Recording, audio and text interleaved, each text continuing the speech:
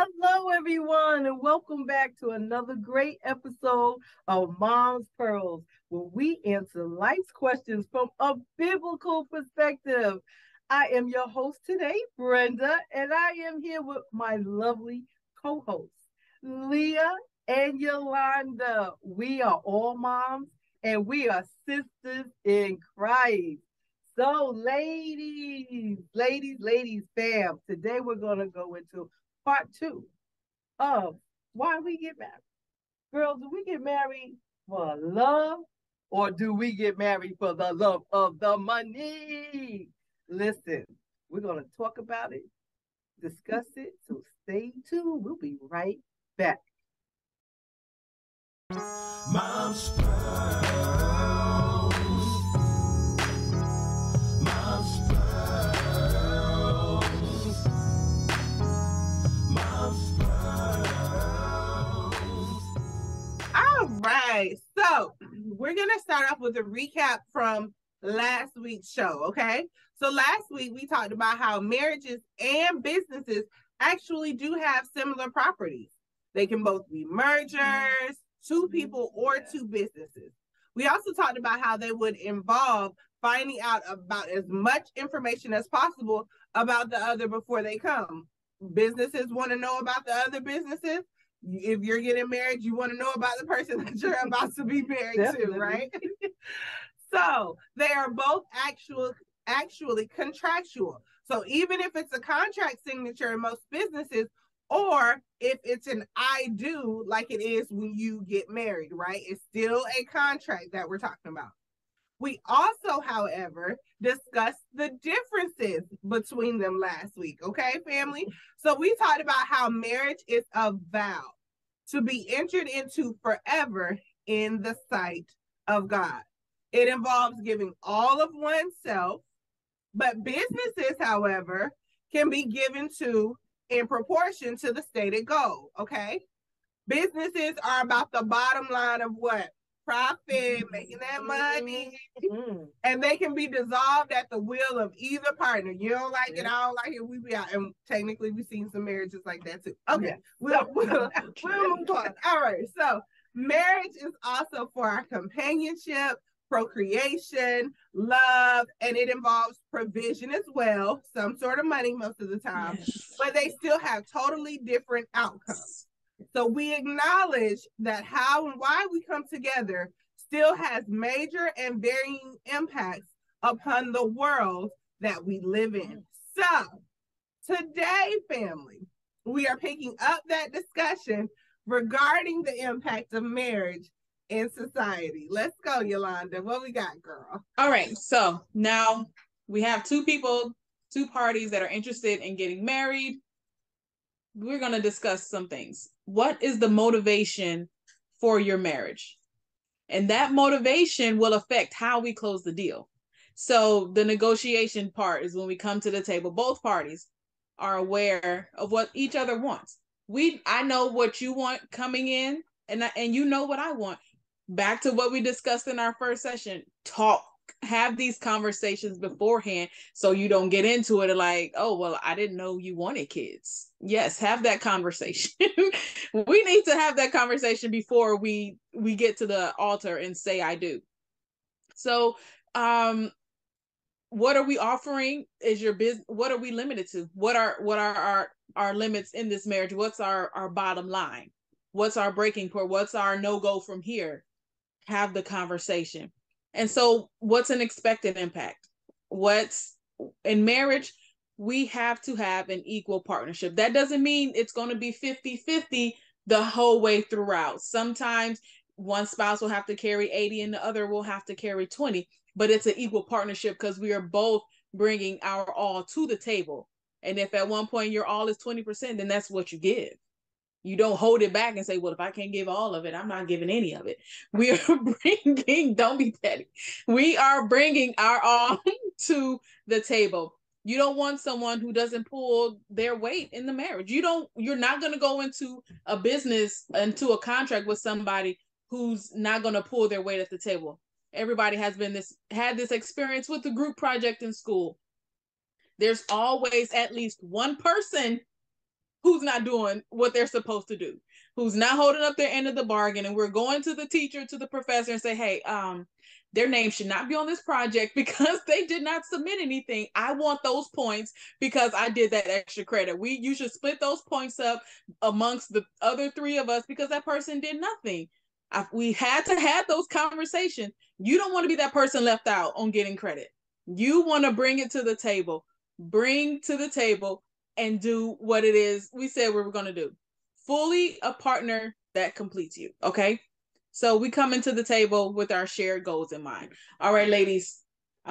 Leah, you look like you're ready to jump in. Go for it. I love that because I think at the end of the day, in order to know what that weight is, to know if I'm carrying my weight, we have to have had that discussion. We have to have talked about what the expectation is when we come into marriage. And I think you can't understate the amount of communication that you have to have, because like we said earlier, this is a vow. We're talking about a lifetime. We're talking about when we enter into a solemn promise before God, this is the person that I'm planning to be with, that I want to spend the rest of my life with. So we have to have a lot of integrity in that thing. And that means from the beginning, before we got to the altar, before we got to that moment, really having those discussions about what we see. You mentioned kids, how many kids? He over there expecting 2 and you want 12. It's a whole, hold on, it's a whole different thing.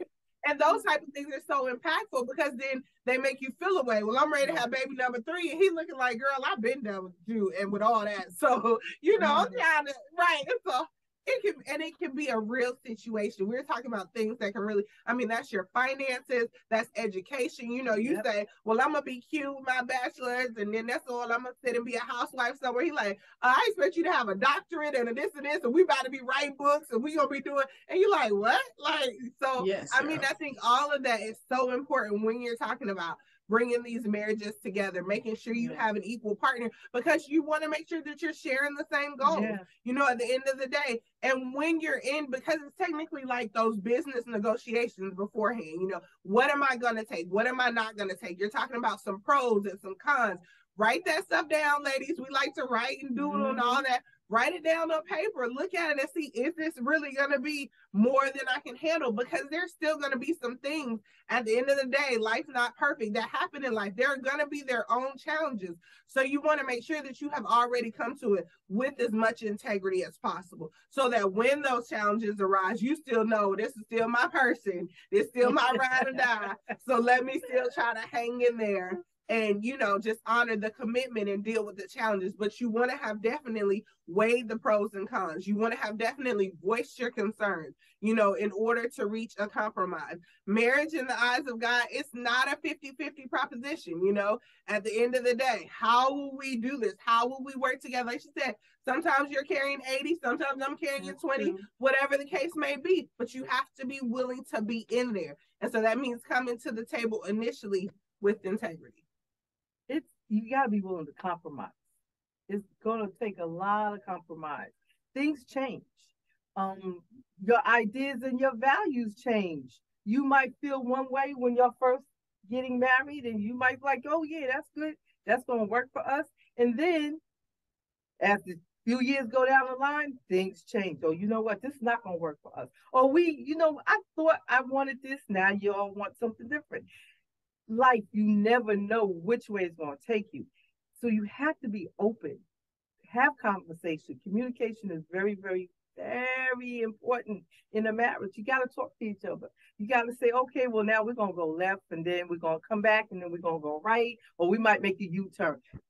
And give it to God, because he will guide you through all of it.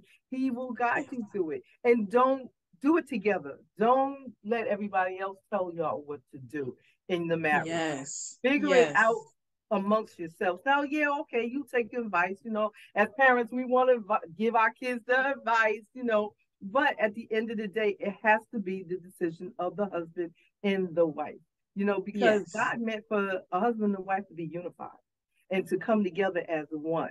And it takes work. I'm going to tell you, fam, it's not peaches and cream every day. You're not going to be tiptoeing through the tulips. It's not happening. That's just not how it is. But like Leah said, you love each other. You love each other, so you won't get through it. Just give it to God, and he'll guide you through the whole way. And I love Yes. that. Right before we close and go to our next section, let me just add this scripture. 1 Peter 3:7 says, husbands likewise dwell with them with understanding, giving honor to the wife as to the weaker vessel, and as being heirs together of the grace of life, that your prayers may not be hindered. So, family, that's just for us to understand we all have a role and a position and an assignment and expectation that comes out of the word of God for each of us to do. Okay, Sister Brenda, go ahead and get us transitioning, girl. It's good. It's good. Yes, yes, yes. So we're gonna talk about this. Fam, what is marriage a business, or is that is affected by racial ethnicity of the individuals in the marriage? Okay. Do we make these decisions based on the color of another, and what is the impact? So, do we see more black and white marriages today, interracial? Do you ladies more think? mixed marriages for sure? Yes, Definitely. But I will note, in my opinion, and you ladies, tell me what you think. I think we have still seen it in one way, like more black men with white women. Yes, I think it's still more black men with not just strictly other white races, women, but with other races. But it's also black women are also on the rise on marrying outside of the race. I know we were it was kind of hush hush some years ago, but now everything is more open now, so we are seeing more of both. But yes, and in the military community where I live, I see it's kind of like, you know, just a regular thing to see mixed marriages wherever we are in the military community. It's more common in the military community, I think. Maybe that's just from my perspective, so I won't put that because I haven't done any studies on it. So I would agree with that, though. I would definitely agree with that. I think from the military perspective, it is just because you're not confined to this one region. You know, you do travel so often and you're in so many places that you tend to, you know, intermingle constantly, and it just becomes a way of life. But I think outside of that, it is still typically, you know, the black men with the white or other races of women. And then, you know, we have been on the come up, black women with other races, but not to that same degree at all. But yeah, absolutely. So this is the one thing to think about when you're thinking about going to interracial marriage. Do you think about the effect it will have on your children? I didn't. I in my early 20s, I was we weren't quite dating. We were talking about it on the low, right? It was me and a white guy, and I never considered like what that relationship, the impact that would have on children. I wasn't thinking about kids. I was thinking about me getting my happiness, and you know, we were going that's what I was thinking about. I wasn't thinking about kids. But now, with what I know now, even with having my kids now with my black husband, I think about how that impacts the kids. It's just, it behooves us to think about it in no matter what relationship, however our races are going to be, to think about how it's going to impact our kids. But with the interracial children, we should, because it definitely impacts them, because they could be rejected from both sides of the race, both families, and it could, I mean, it breaks my heart. So. Not just from people in the world, but also from the immediate families, because not everyone is going to accept their child marrying somebody outside of their race.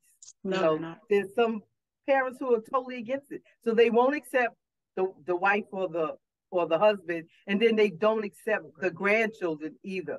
And it is very, very sad, because at the end of the day, my preference is, listen, I'm not God.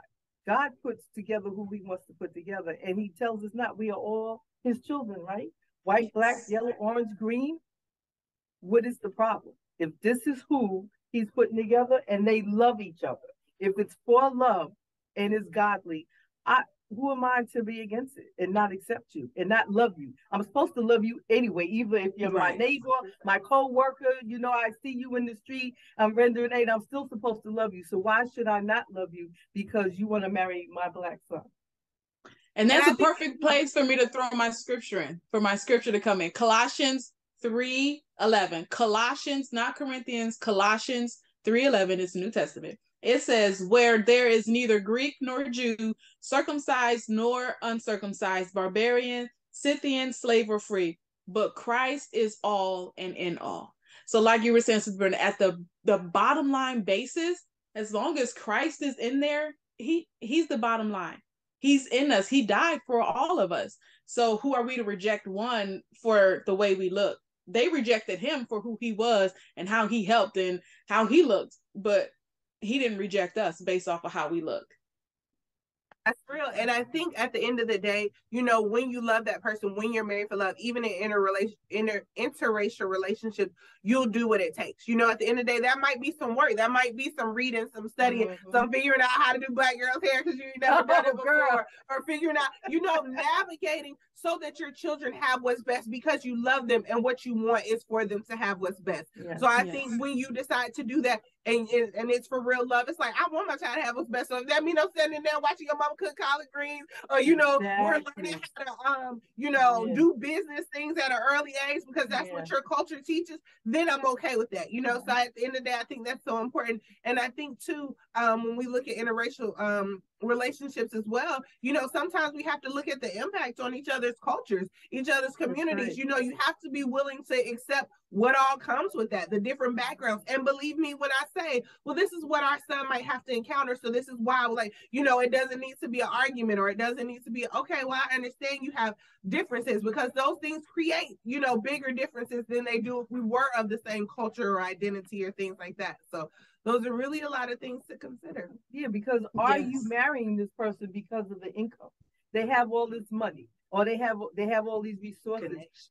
Yes, connection. Oh, I can live well. Oh, look at me. Yeah, I'm coming out. They say he's gonna take me out of the hood, girl. You know, or men will say she'll get me indoors. Yes. And I would not. Exactly. Because they'll look at her and she'll put me right in there. You know, there's an actress on this TV show, Elementary. There's a show with Abbott Elementary. Yeah, Abbott Elementary. And the younger Black female on the show just recently found out that she's married to a white man. And she doesn't make it known. She keeps it to herself because she doesn't want to be looked at in a certain way and trying to get into the field. And that's, once you marry, if it's out of your race, be proud. Don't hide it. Be proud of it. You know, I don't hide me. Let everybody know. This is who I married and I'm proud. But on that note, ladies, it was great conversation. Loved it, fam. But now we have to go to the Pearl of the Week. Hello, viewing family. I'm Sister Vanessa Lloyd, and I'm here to share the Pearl of the Week with you. I'm super excited about this opportunity. You know, as I was thinking about it, I started thinking about how often we're checking on our diet, our health. Are we healthy? What can we do? You know, I'm trying this new ab diet. I want to do some abs. Could lose a few pounds, right? About this 7 to 18 day diet. Just looking at different alternatives of how to be better, how to be healthier, how to look well. But what I wonder today, family, is when's the last time we had a spiritual checkup? This is a great book. It's about fasting for spiritual breakthrough. You ever thought about, hey, Lord, am I doing the right thing spiritually? Am I on the right track? It's something to remember and to question about. But here's the thing. God lets us know exactly how and where we should be spiritually. And I'd like to share this scripture with you from Micah, the 6th chapter and the 8th verse. And it says, He has shown you, O man, what is good and what does the Lord require of you. Isn't it awesome to be able to know what somebody really requires? But to do justly, to love mercy, and to walk humbly with your God. Well, what is he really saying? This is a serious temperature check right here, a spiritual temperature check. And we need to make sure we're on course. He wants us to walk humbly with him. He wants us to love mercy, and he wants us to do justly. That's doing the right thing. That's not participating in racism. That's not participating in how other people treat other people when it's ugly. When it's doing the right thing, you need to be about doing God's business. And so I just encourage you, Micah 6 and 8. Let the Lord be your true guide. That's a great spiritual check. Have a great week, family. Love you. Oh, I love that, Pearl. Thank you so much. We always learn so much, just like our little tidbit for the week. So it's super awesome to get us started right at the beginning of our week. Okay, Yolanda, because you look like you had something you wanted to say really quick before we end it, I'm going to let you do that, and then we'll jump into the next part. So go ahead, girl. Listen, these minutes are flying by. The first time you said it was time up, I was like, wait a minute, where's my clock? But anyway, it's imperative that we have these conversations before we get married. Talk about what the impact will be, even with just the two of you coming together. And family out there, if you are in an interracial relationship or interracial marriage, put down some things you have encountered, because none of us are in an interracial marriage, so we can only speak from the outside looking in. But we want to be educated on this as well, because we have children and we go out into the world and we have to interact with one another. So, we want to extend some grace. We want to learn so we can learn from each other and extend grace to one another, and learn. If you're going into a different culture, take some time to educate yourself on that culture. Because to ask your spouse, hey, is this something that that you guys participate in, or is this tradition something you don't participate in? Because you want to know, because when you have children, that conversation, we don't want to wait too late to have that conversation. And just be aware, just show love and show grace, and let's just love one another. I love one another. I love that. Thank you so much. See, that was worth the time to me. Okay, all right. So we're going on to our next topic. So now, family, we are talking about non-traditional marriages, because we want to cover everything, right? Mm-hmm. Or the business impacts of homosexual or arranged marriages. So we know the world is out there doing everything is acceptable, but we know from a biblical standpoint, we do not support the homosexual marriages. At the end of the day, the ability to procreate and all that stuff, God had a set design for how he wanted marriage, how he still believes that marriage should be. So at the end of the day, we know that homosexuality does not fall into that at all. And that's not an area that we support by any means. So let's talk about arranged unions. Those are out there as well. People are still putting marriages together that they prefer. So how do you ladies feel about that? What do we think that impact is on marriages? Listen, that's man trying to do God's work and not leaving it up to God. That is, I don't believe in arranged marriage. No. That's I don't believe that. Look at your daughter. I want your daughter to marry my son because y'all a great family and I just love y'all and she's so cute and beautiful and pretty, so they gonna make nice babies together. No, that's not my decision. That's not my call to make. I'm not the one in charge of that. And they can both hate each other. You put them together, they can both hate each other. She might not be a good person. My son might not be a good person. There's no love for each other. So what happens? He's out there doing what he shouldn't be doing. She's home miserable, or she's out there doing what she shouldn't be doing. I don't think that's our call to make. But some cultures, they do that as soon as the children are like one. They're already arranging it.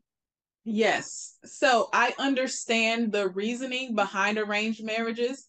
And just as you were going through that, I was thinking of the movie Coming to America, where he needed to come and saw his wild oats or whatever before he married the girl that the family had picked out. And she said her thing was to make him happy or something. Yeah, serve him. To serve him. Right, Leah, right. The royal family. And not only the royal families have done that, like they do that to keep that, to keep a certain, what's the word? Blood. Yes, to keep that blood going, to keep a certain prestige, a certain look in the royal family. I was going to say the castle, but I don't think of castle. But nonetheless, people do that not only in the royal families, but still in the Middle East. They're still arranging marriages. When I was out there for my deployment, a guy, he brought his daughter for some medical care to the camp, and we, me and the medical team, we fixed up on her, and he offered his daughter to one of the soldiers for fixing up his son. He was like, here, I'll bring my daughter to you. He was like, no, we cannot do that. No, he's like, it's okay. No, sir, it is not okay. Keep your daughter. That is not what we do. Wow. But I will say, my husband and I had considered it. We talked about it, like, if we were in that culture, would we be okay with it? And it depended on the family. We went through the people we knew was like, what about this family? Well, their grandmother was kind of like this, and I don't know, they're kind of shaky. What's their belief system? And it was just like, it was kind of on the whim, but we had the conversation. And I don't think we would do it, but I don't think we would be totally against it. But it's just, just something to talk about. It's out there. So, I don't know. I'm not 100% against it. That's what I'm going to say. And that's it. I think it's easier to consider an arranged marriage from a non-biblical perspective. At the end of the day, you're like, I'm okay with arranged marriages, but then when you compare it to God's standards and the fact that, God sees all and knows all, you're like, obviously he's going to be able to give my child much better than I could, So I think that's. But listen, what if I say, you know what, I'm coming to God, Lord, I want you to help me get a mate for my child. And I'm gonna put this in your hands, and I want you to guide me to where my child's spouse will be. Is that acceptable then? That's where it goes awry. You want God to guide you. No.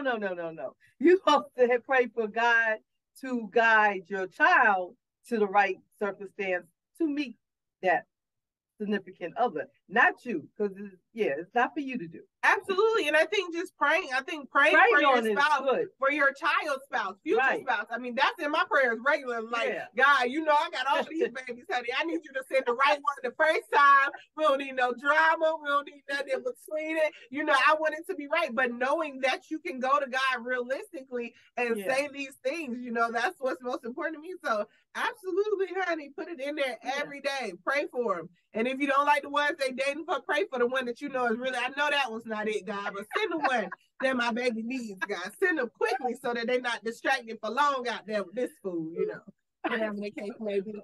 And still pray for the one that you don't like. Yeah, but still pray for that one. That they will find the one that they need. Absolutely. It's a challenge. It's really, really a challenge. Right. It's hard. But it sounds like we all agree that there is no, too. Sometimes, depending on the culture, it's the parents' job, their responsibility. In the Middle East, that's their culture. Mm-hmm. But go ahead, Yolanda. What were we saying? Right. I was just saying we agree that there's no foolproof plan for a successful marriage. There's no way, like, even if you arrange this marriage for your child, or if your child picks out their spouse and say, this is the one for me, there's still going to be some friction. There's still going to be some things that they're going to question whether they should have gotten married. I'll say I questioned why in the beginning. Like, why did I do this? Yes. Yeah, well, okay. And there's still going to be those things. We're going to argue, but just know love is an important ingredient. We have to love and respect one another, who you choose to be with. Respect that your child's spouse, and love them and pray for them as well. Don't just pray for your child, pray for their spouse before they get them, and continue to pray for their union afterwards, because we're godly. We believe in that. We believe in prayer. So don't let it stop at your doorstep. Let it continue on. Ladies, it's that time. Once again, fam, it's that time. Once again, it's been a great conversation. It's really, really been a good. We're gonna remember a call to action. Have the discussion with your future spouse.